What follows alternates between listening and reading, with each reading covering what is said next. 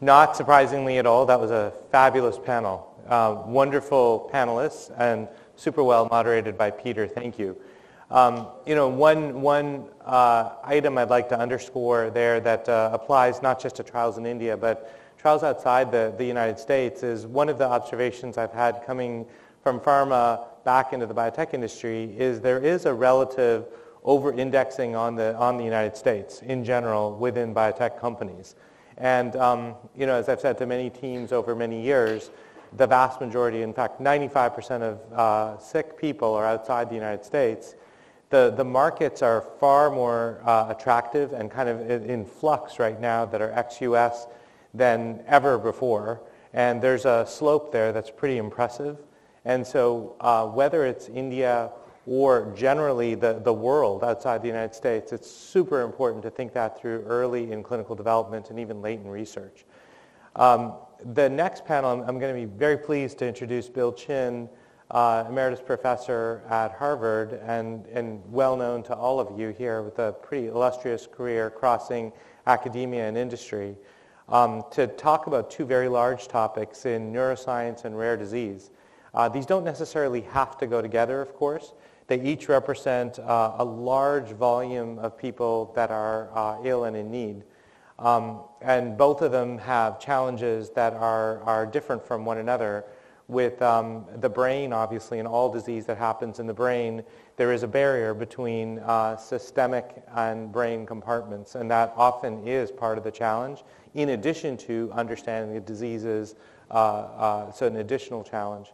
And with rare diseases are rare, and often, in addition to the challenges of understanding the disease, there's the problem of finding patients, and problems of finding patients both during clinical trials and during the commercial phase of a product, locating them. Not all rare diseases are diagnosable genetically. So these are particularly big areas. So with that, can I welcome Bill? And Bill will welcome another fantastic panel.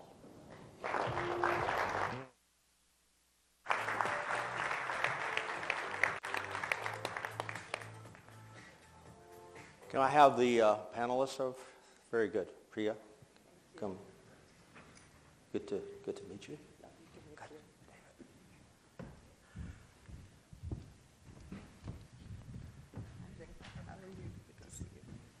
Good morning, everybody. I am not Timothy Yu. I'm a bit younger than Timothy. A little laugh there.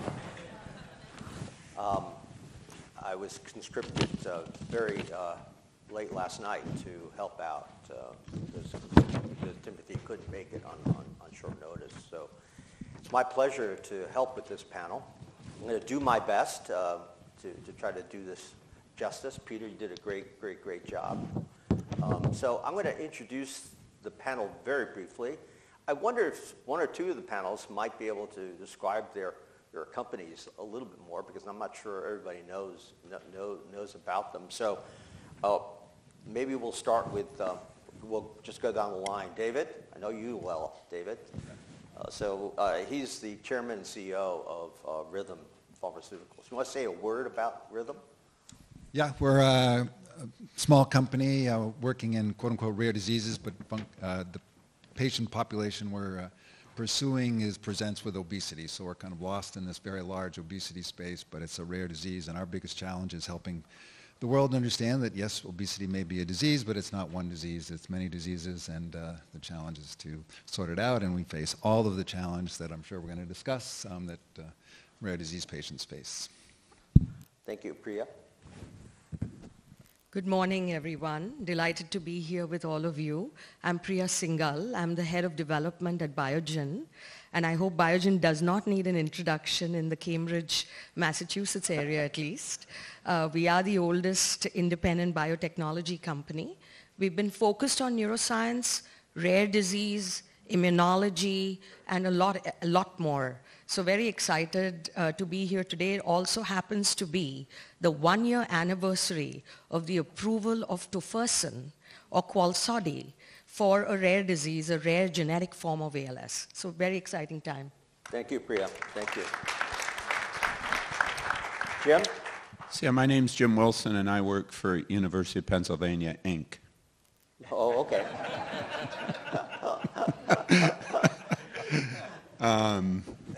So I've been a professor there for 33 years, interested in gene therapy and genetic diseases from my initial clinical training, and run the Orphan Disease Center, but have founded 8 biotech companies around gene therapy and editing for rare diseases. Hi, my name is Edward Kaye, and I'm CEO at Stoke Therapeutics, which is located here in Bedford and offices here in Kendall Square. So we're a company that is focused on targeted genetic therapies, and we're very interested in rare diseases, especially neurologic diseases. Our focus is upregulating protein production by changing splicing in RNA. And you know, I started out with David at Genzyme, and I worked with Jim at looking at gene therapy at Children's Hospital of Philadelphia, and Josh too.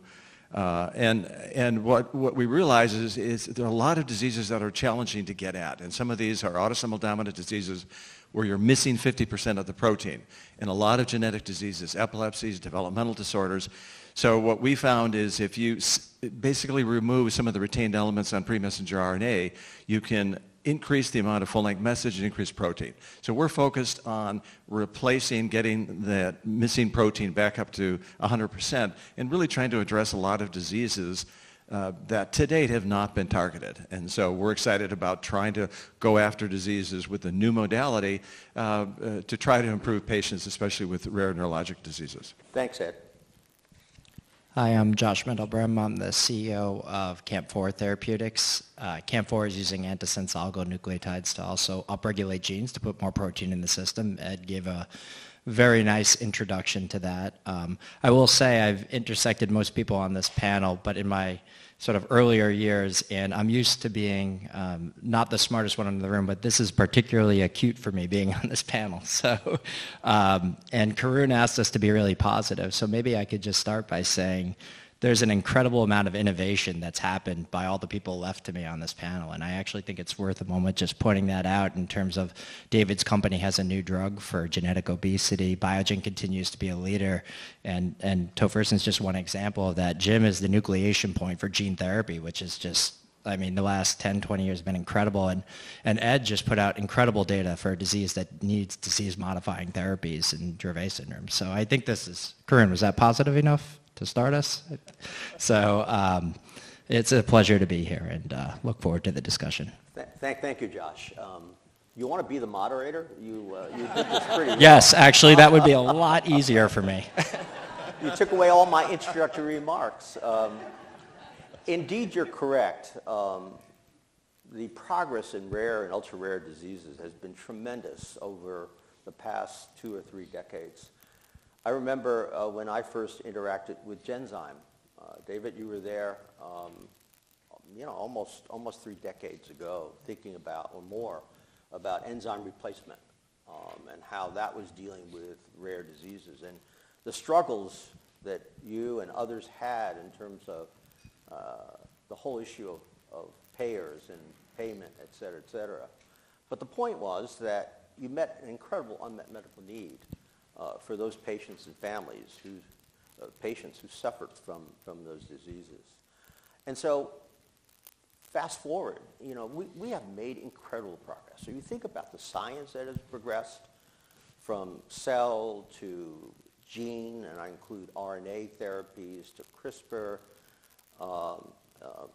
and so forth.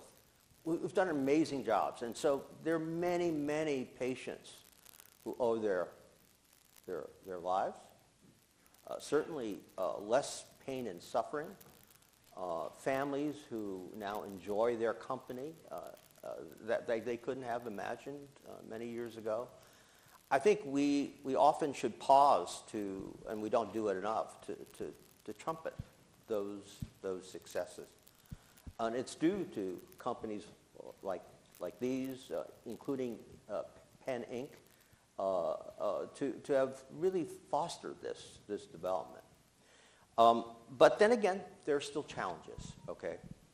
And so what we'd like to do is just spend a few more moments talking about some of the successes, and then talk about some of the challenges. We know there was a recent voluntary withdrawal of a drug for a rare disease. For some, that sort of puts a little paw on everything, but that shouldn't be, because this is the nature of our business. We do our best, and often we have good medicine. Sometimes, it doesn't necessarily be true, but that's the way we operate. So I want to go through the panelists here and just ask them first, what do you think has been a recent success that maybe outside your own company that we might want to reflect on as a good story for us to begin with? David? Well, we can go back to Ed, but I won't steal Ed's thunder, so he can talk about that. I think that's remarkable. But ultragenics, so Angelman syndrome, rare neurologic disorder, gene therapy. I'd love to get Jim's thoughts on that. Not gene therapy, sorry, antisense, but in that modifying realm. But it's an example. Rare diseases, Bill highlighted Genzyme and enzyme replacement therapies, and at one level, of course, that was groundbreaking, and groundbreaking in many ways, scientifically to a certain extent, business model to another, just in terms of how a rare diseases communities get built. Those are really low-hanging fruit. I mean, in a sense, the science couldn't have been more simple. I mean, you're missing an enzyme, you replace it. Fortunately, it was safe, and it just worked, and the world rallied around and embraced that moment. I think, now we're confronting not the low-hanging fruit, the much more challenging elements of different rare diseases, many of which are neurologic, with all the associated challenges. And of doing clinical trials in that group, what are the biomarkers? I mean, if you can reverse something, of course, that's a very easy trial to run. If you can just slow the progression, that's a very difficult trial to run. And then rare diseases, if you don't have a lot of people, and showing that statistically becomes almost impossible. So Angelman's, again, a rare neurologic disease, they showed what looks to be a very clear slowing, maybe reversal in some of those aspects of the neurologic presentation. So for me, I thought that was really a remarkable example, and we'll see where the regulators go, because they're going to have all the other challenges of small patient numbers. They saw it in a few patients. Is that going to translate to a larger group? And anyway, I'll stop there, but that was, for me, a Priya? Thank you, David. I think it's very rare that you come across a coming together of several aspects in the ecosystem that are so critical for drug development. And I think that's the movement, that's the innovation we are seeing today. Because, back in the 80s, there were about 5% of all new molecular entities directed towards rare disease. Now it's 43%. And I don't think it's a coincidence. I think it's because of the advancements in biology, the genomic sequencing that does not cost billions of dollars. It's $1,000 as of today. And there's just so much more work on natural history, biomarkers, endpoints, and regulatory flexibility. So it's about us finding the gems where we can triangulate all these aspects and land on a benefit for a patient. And I think that's what I'm really excited about, because I think it's the decade for patients who've been sort of ignored, because we haven't had that coming together. And now we do. I think Angelman's is a great example. Very excited about the data that Ultragenics showed. We also have our own readout coming later on. Very excited about this. One example I would like to bring up is the example where it was Reata, the company we acquired as Biogen last year. They did something quite unusual because they had a rare disease, Friedreich's ataxia. They were asked to provide more data by the FDA. This is all in the public domain, and you've probably read it.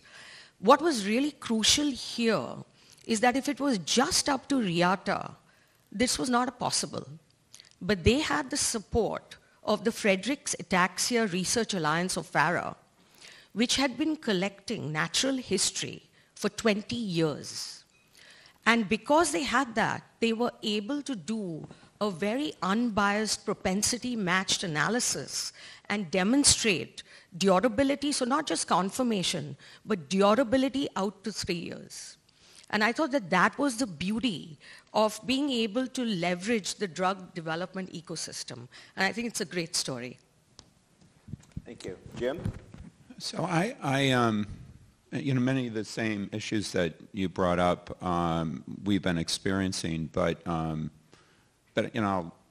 sort of make a point from a clinical perspective. When I started at the University of Michigan in the Division of Genetics with Francis Collins in my division, and we went to clinic, we could diagnose, and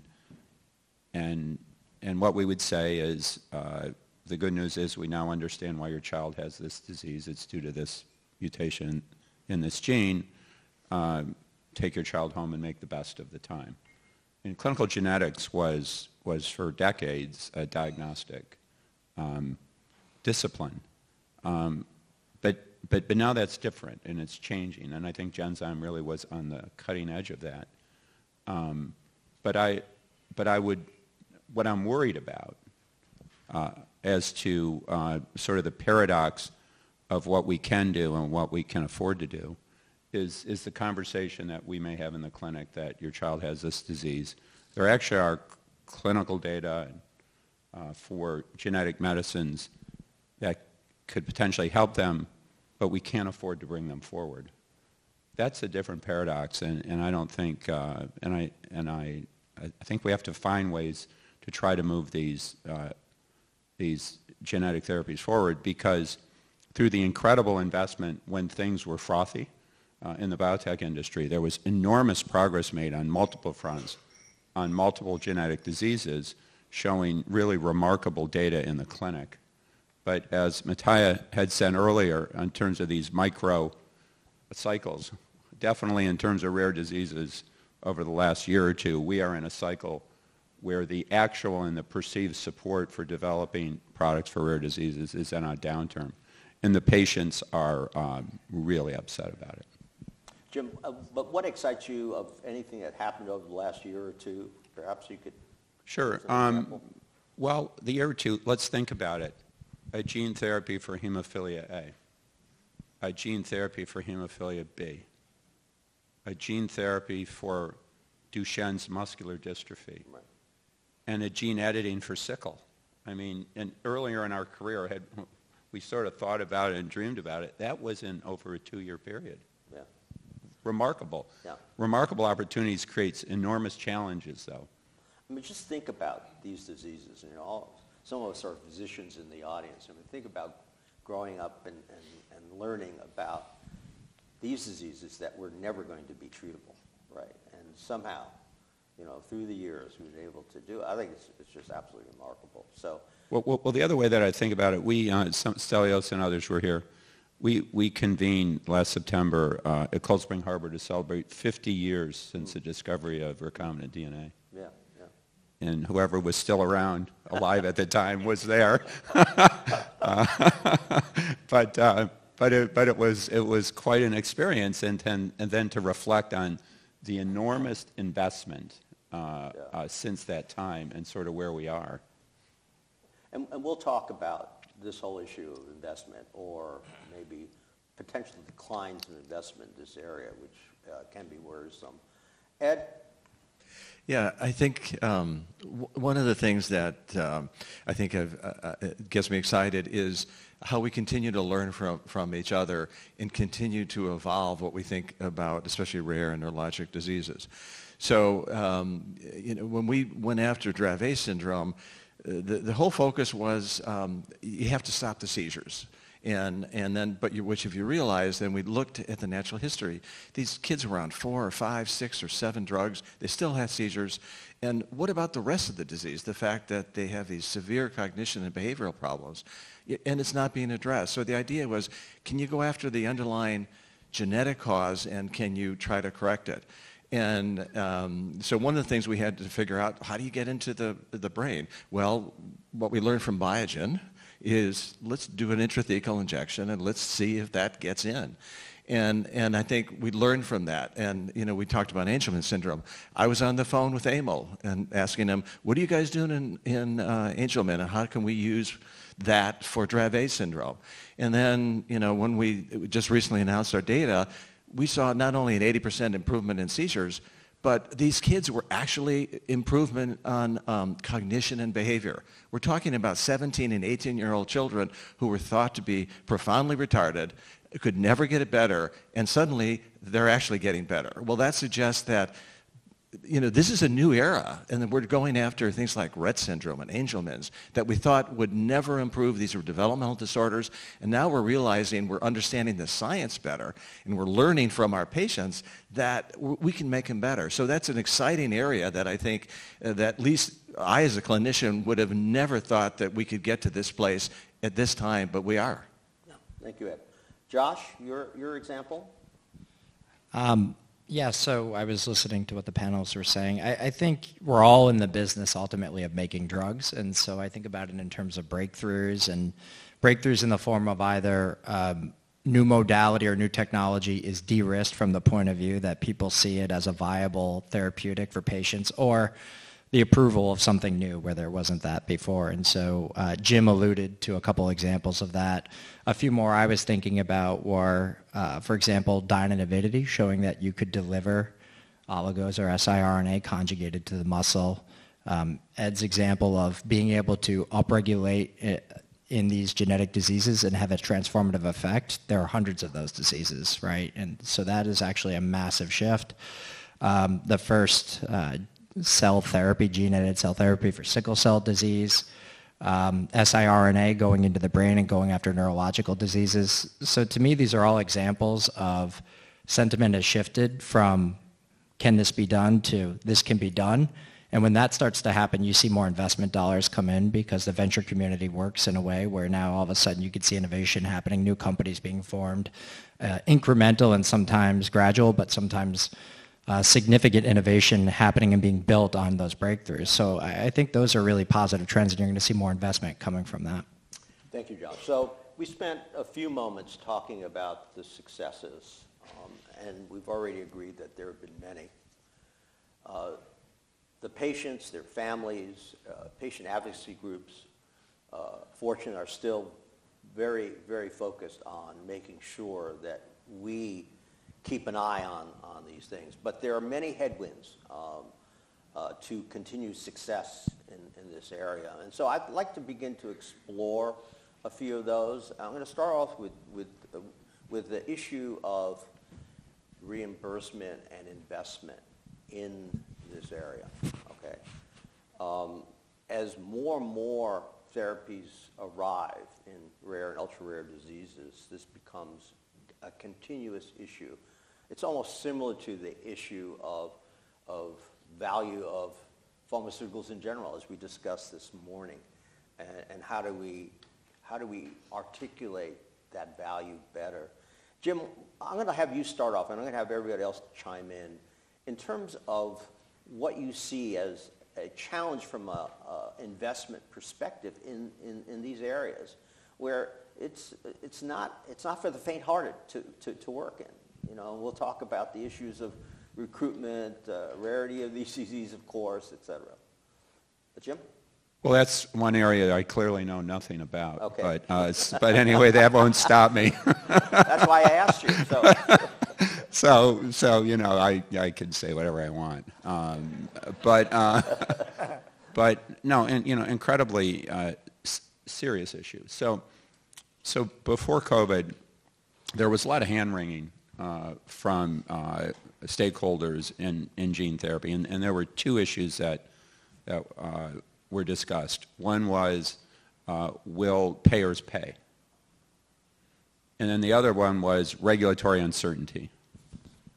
Well, at least in higher income countries, particularly U.S., these things are being priced at levels that are shocking.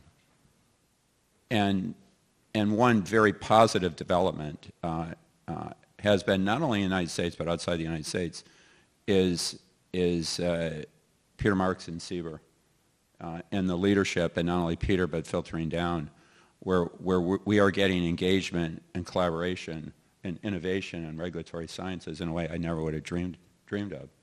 And so tick those two boxes. So we're ready to go, but we're not seeing the same kind of support that I would have hoped that we would have seen.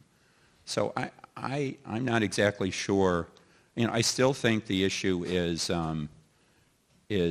how do you price a one-time delivery with smaller markets. Where I really see the challenge is ex-US, and that is in middle-income countries where there's a significant disease burden.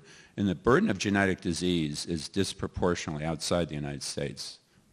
For example, in major parts of North America and Middle East, the consanguinity, first cousin marriage, is about 70%, which leads to loss of function, autosomal recessive disease burden, and many founder effects. And where the payer there is a near bankrupt public health system, that there's a tremendous amount of concern over whether accessibility for these gene therapies and genetic medicines that could literally at anywhere near U.S. price would bankrupt these systems. So I think my hope is that Matea is right, that we're in a micro cycle and that we're on the way back and investment will come back. But one other point about it is, for gene therapy and for sure genome editing, such as base editing with gene therapy, this is the ultimate platform where you can create commonality in everything but the gene of interest. And you could leverage that commonality to simplify and reduce the cost of drug development. And I think the health authorities are asking us to do that. So I do see that there could be successful businesses, but we have to be smarter about how we leverage the platform and engage with stakeholders to move this forward. Yeah, thank you, Jim. I was going to ask Ed and Josh to reflect on this issue and how it affects your companies, and then I'm going to ask David how it affects his public company in terms of not only investment of your work, but how large pharma begins to look at you as well. Now, clearly we have large pharma already quite invested in rare diseases, but I would just like to sort of have a holistic view of how these changes might affect the whole endeavor in rare diseases. Well, I'm happy to start. I think it is a challenge, and I think obviously we're always trying to figure out what do you invest in, what's the next disease you go after. And unfortunately, if you look at the return on that investment, sometimes some diseases are too small from a population to really go after. We were fortunate, Dravet, for a rare disease, it has enough patients that you can do a clinical trial. But I think one of the challenges is it continues to be a challenge if you look at the duration of trials, especially for rare diseases, and there needs to be a little bit more flexibility. We've all listened to Peter Marks, who's been terrific and talks about innovation. But unfortunately, that's not through the entire rest of the FDA. And one of the challenges, I was at a recent meeting, and I think there was about 25 CEOs who were all focused on neurologic diseases. And I just asked a poll. I go, how many of you have done a phase 1 or phase 2 in the U.S.? There was not one CEO that said yes. And they said, we all go to the UK or to Australia. It's just too hard. Nobody thinks about the risk benefit in these rare lethal diseases, and it's not cost effective. So then we have to do the studies and then come back to the US. And so we need to have a more homogeneous system even throughout the FDA, and that's also true with the EMA and in Japan. If we're doing clinical trials, we need to be able to do it quickly. You can't do a 5-year clinical trial because of enrollment, and no one can afford it. So we have to figure out how do we do this more efficiently, to Jim's point, and so we can actually get these therapies to patients and do it in a way that people are willing to invest in it because there's a return on that investment. Yeah, thank you. Josh? Yeah, so just to comment first briefly on the point about reimbursement. I mean, on one hand, I think we've been having this discussion about the pricing for almost couple decades now. And it's not to say it's not real. And in fact, now more than ever, it actually feels like more tangible in the sense of, for example, the IRA. There's some noise. I think people are a little confused about actually some clarity in terms of how that will impact rare diseases and modalities. It seems to me it's not completely worked out. On the other hand, the U.S. basically subsidizes the rest of the world. If you think about sort of drug pricing, and if the U.S. starts clamping down on that a little bit, I think the point's well taken that the ex-U.S. countries are not necessarily going to come up with a difference on the revenue. So those are challenges. I continue to believe that if you are working on a disease where there's a high unmet need and you develop a transformative therapy that is disease modifying, I guess that's somewhat subjective too, but if we just agree that it's something that changes the lives of patients,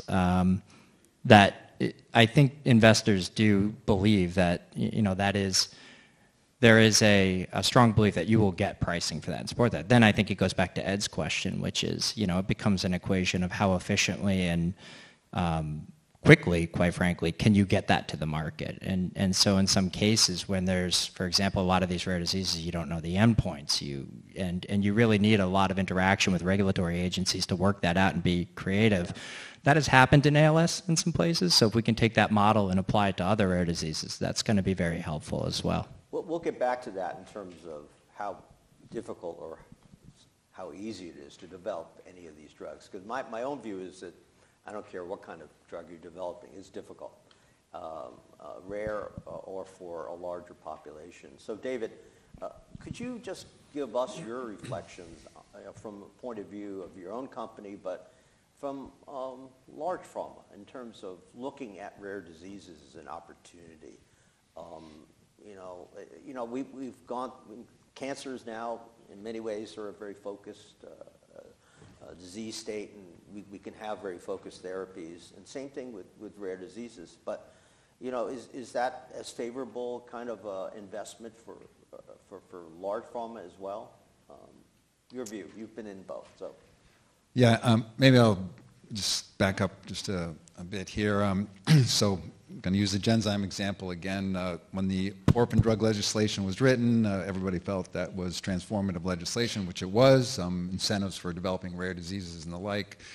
And if you look at the numbers, it drove innovation and it drove investment in rare diseases. But I will argue that was a much smaller event as compared to when Henry Tamir, CEO of Genzyme, founder, priced the first rare disease, and he priced it at $400,000 a year for a treatment, which was just unfathomable at that time. This was back in the mid-90s, and if you're around and were paying attention at that time, it got, of course, enormous amount of debate. He ended up in front of Congress, opening up the books, explaining sort of how this whole rare disease paradigm works. And it's not that everybody accepted it, but it worked.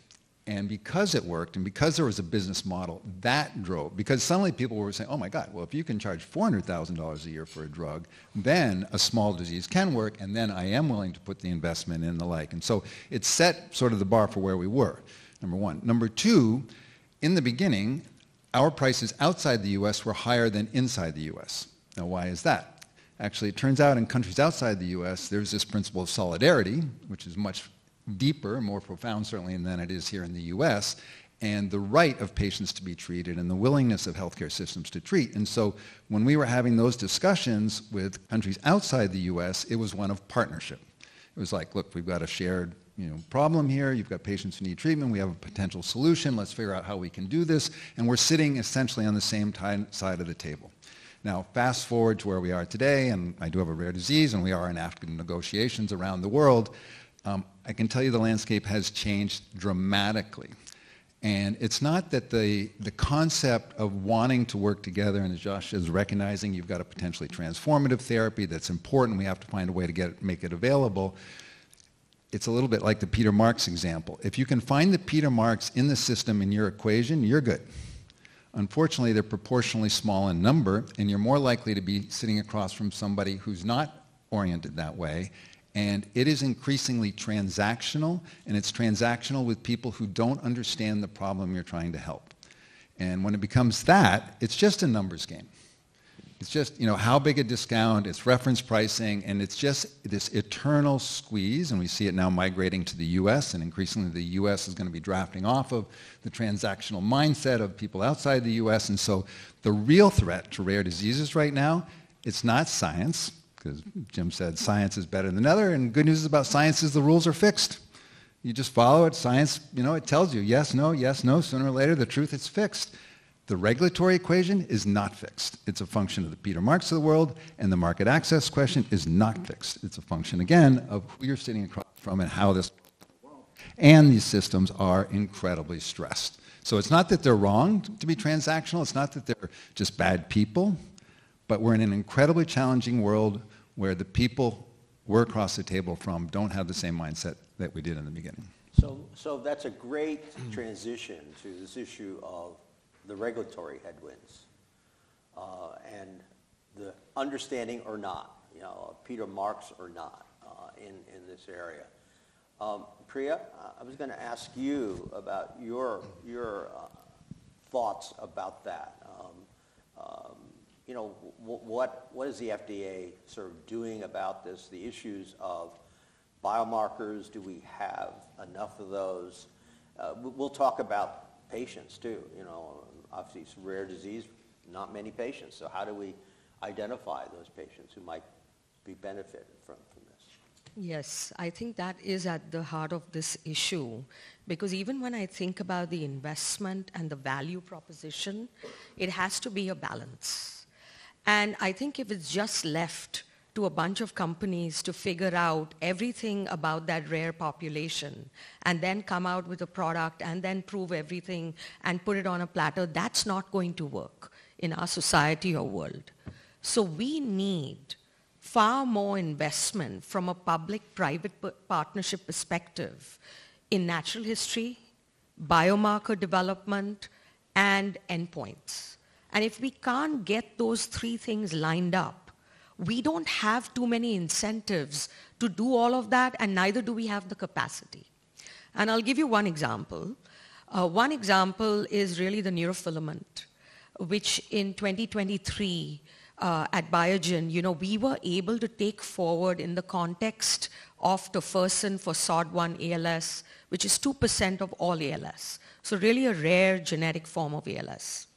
We would have left tofersen, which today we hear stories every day on how it's changing people's lives.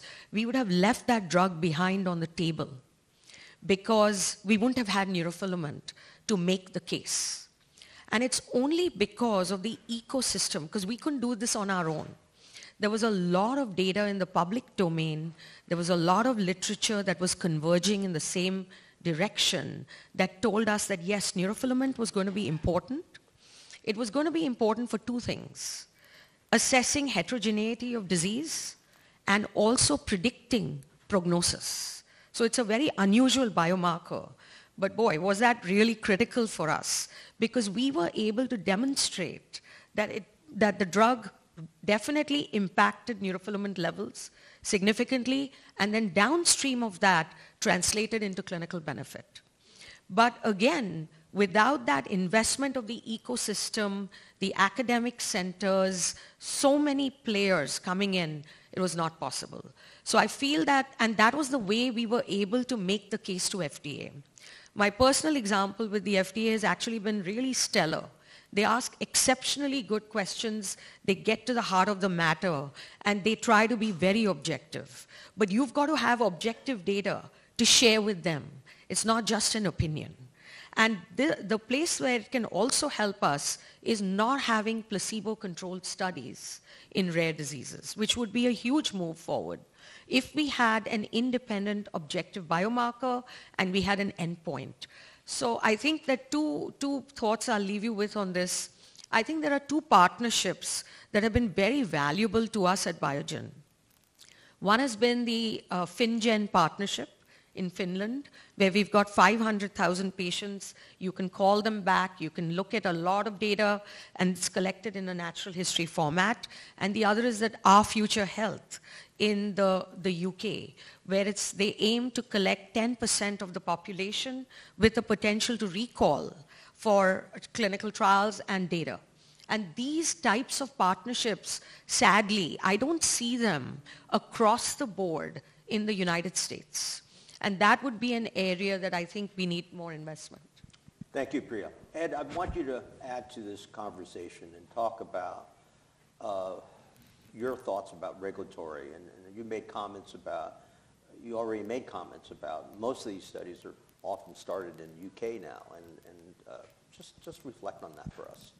And then I want people to be putting their thinking caps on, and we can ask and try to answer a few questions from the audience. Yeah, I think it is interesting, and I think some of the challenges is for a lot of the rare diseases is that we always think of a double-blind placebo-controlled trial. And that is absolutely the gold standard. I don't disagree at all. But what we've heard is it's not always that easy to do. And I think one of the things we found very, very important for a lot of diseases is if you look at the medical literature and you try to understand the natural history, frequently I think it's urban legend. And until you actually do a natural history study. And there was, as an example, so we were told that in Dravet syndrome, the seizures as they get older just burn out. That was the term they used. It burns out. It's not true. Well, when we did the natural history study, we suddenly realized that the seizures never get better. They continue even in an adult. So okay, that's important. And then we also realized that what's the trajectory of the cognition and behavior. Nobody had ever studied that. And those are the kind of things that have to be done before. And, you know, and sometimes like in Friedreich's ataxia that Priya mentioned, they did a beautiful natural history study, and that was very important to the approval of that drug for Friedreich's ataxia. But a lot of times there are none. One of the things that I think can also be helpful is we were sitting in an American Epilepsy Society, and we had two competing companies, Encoded and us, and we had natural history studies. And we looked at the natural history studies, and they were absolutely superimposable. And then, so the two CEOs got together, and we said, we might get killed suggesting this, but why don't we put the data together in a publication? And then we went back to our teams, and they said, yeah, that's a great idea. And so we're actually sharing data and learning from each other, because it's very expensive. I think the other thing that we need to learn is one of the challenges with genetic diseases is it's costly to do the genetic testing to find the patients, and reimbursement is a challenge.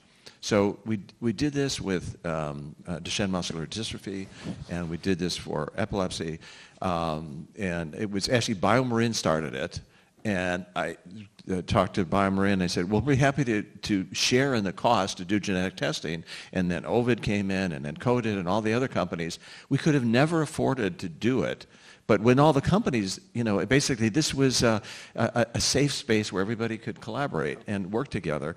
And we learned so much about the epidemiology. In fact, our next disease indication we had not considered, but when we realized how frequent it was based on the genetic testing, we decided to go after it. And so these are the kind of things that we can do. But I think one thing that could be very important, if you have really good natural history data, and I think, you know, Riata showed that very nicely, I think that is not unreasonable. And David remembers when we worked on Myozyme, you know, this was a fatal disease. All the children died by the time they were, by 18 months of age, they were, you know, only 1% of the population was alive. And what we were able to do is use that natural history, because we felt it was unethical to do a control trial. And that was the decision. But that is the rarity. I think every time you mention that, you know, I think the regulatory authorities, they start to twitch. And they say, oh, you can't do that. But I think if you really understand the natural history, and again, with good studies, and maybe studies that companies share, you know, why can't we use that? Because that does reduce your time element in doing these studies. Josh, one last comment about regulatory from you, because you've talked about the interactions with the agency, you know, in terms of how valuable or not sometimes these more frequent interactions could help a company like yours and others move along, whether you're talking about historical controls or study design when you don't have, the N is small. So. Yeah, I mean, I'll just give a little vignette. And so We are in the clinic for a rare disease called urea cycle disorders, and we started that because we actually wanted to go into healthy volunteers to start for a variety of different reasons, including we're using a PD marker, and this goes back to the biomarker point. The observation that we have had, interestingly, is interacting with the FDA to actually get that into the clinic in the health has been extraordinarily inefficient. Just the way that process goes, quite frankly, and the way the feedback goes. It's few and far between, and you have to do a ton of prep work, and then sometimes you don't even get answers to the questions. On the other hand, I do want to say, it's not to speak badly of the FDA, that I think when you're in the clinic and have data, there's some good processes in place, and I think it works much better. Flip that around, we're in Australia. That is a completely different set of interactions. It's been a very collaborative set of discussions. There's been frequent back and forth. We were able to, I think, move quickly and actually make changes and do things that were in the best possible way for people, patients, and the drug. And so it's not to say Australia has it all figured out. I think that they have, everybody has their own benefits and flaws, but that type of interaction, especially for small companies too, right? Just by sitting around and talking, we're burning cash. Our cost of capital is extremely high. Time is extremely valuable for us. And so I do think that's why you're seeing a lot of these genetic companies, and I put gene editing and I put oligos and siRNA in this category. You're seeing them all start ex-US, and there's a very strong reason for why that is. And I think part of it is a bit deliberate by the FDA to risk apportionment in terms of where they want the first things done. And I think that's important to think about. Thank you, Josh. Are there any questions from the audience? Yes, please stand up and identify yourself. Microphone. Thank you. My name is Samar.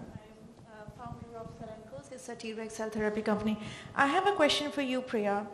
In terms of the great progress with Biogen has done in neurofilament, in terms of as a company, do you have any plans for a matrix of biomarkers that will supplement neurofilament, especially with the recent data of rapamycin in the placebo-controlled trial where placebo actually showed neurofilament going down?